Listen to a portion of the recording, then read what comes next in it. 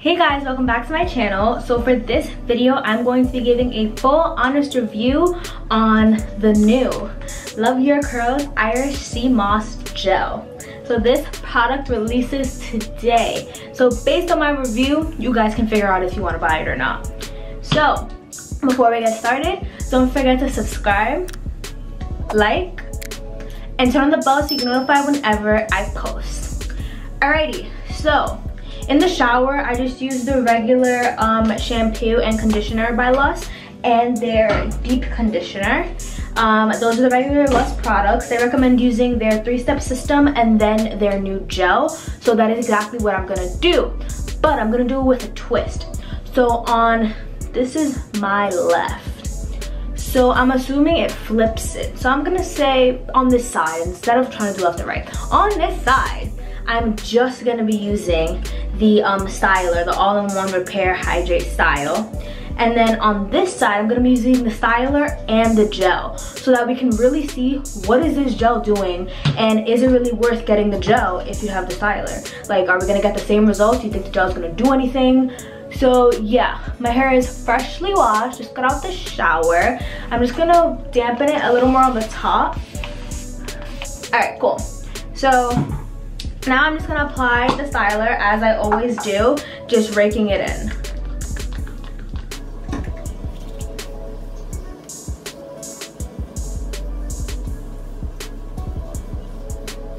I'm gonna put a little more just because it doesn't feel like I have that much in my hair.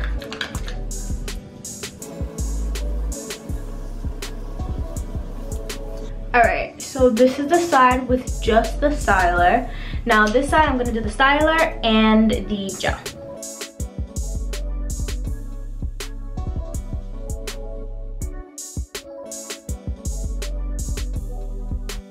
I'm gonna use about the same amount of styler that I used on this side just so that there's no discrepancies.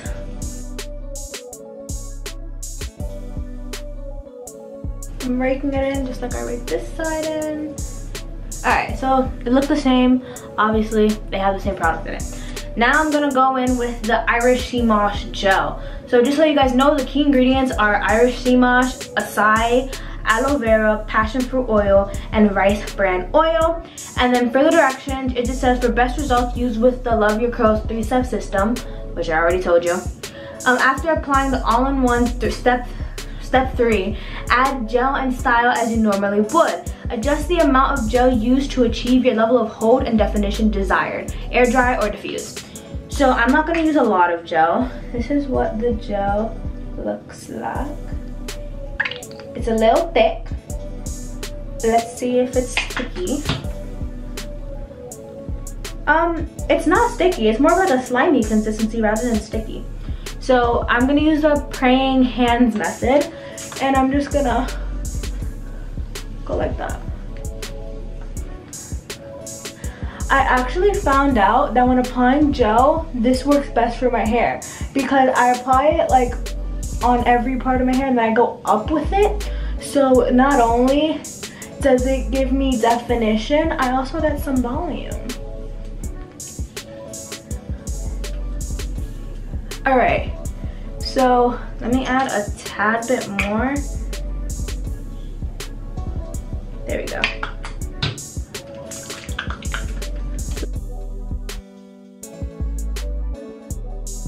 All right, cool. So let's see. So from the front, we can obviously see because I put the gel and I used the praying hands method. Ooh, my camera's falling. I used the praying hands method. The curls right here are more defined than the curls over here.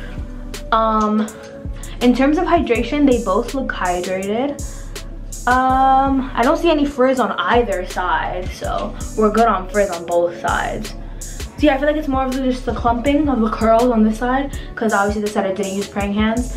This side I did and added the gel. So yeah, I'm gonna come back when it's dry so that we can really see if the gel did anything. So yeah, I'll be back. Alright guys, so we are back. I haven't fluffed out my hair yet, and this is what it looks like. So this is the side that has the gel. Inside curls ends, and this is the side that doesn't have the gel. So let me just stay up here real quick. As you can see, these curls are way more defined than the ones over here. These are a little more frizzy, like right here specifically. This is really frizzy. And I feel like overall, there's more shine on this side than there is on this side. So right now, I'm seeing that the gel is doing something. Right now, it's giving me more definition and more shine. So what I'm gonna do is I'm going to fluff it out with the Mish Beauty Polished Hair and Scalp Oil, which is what I always use. And then we're gonna see for the final results what the difference is.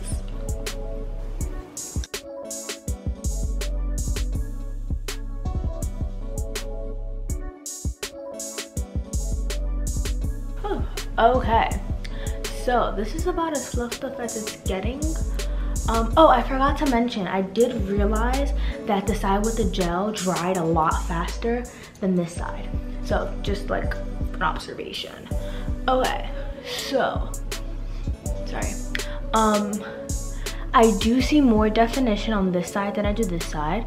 So it's definitely giving the definition. Like I said already, the shine, it's giving that as well.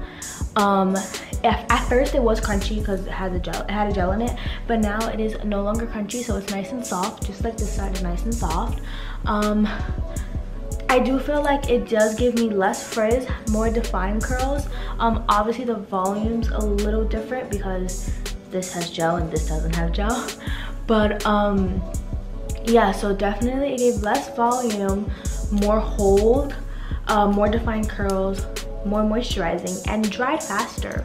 Don't know what the drying faster has to do with anything, but, oh no, let me rephrase that. Don't know why it dried faster, but it did than this side. So yeah, I definitely say that the LUS Curl Sea Moss Gel does have a difference between using it with the styler and just the styler alone. So I also really like my results as a whole.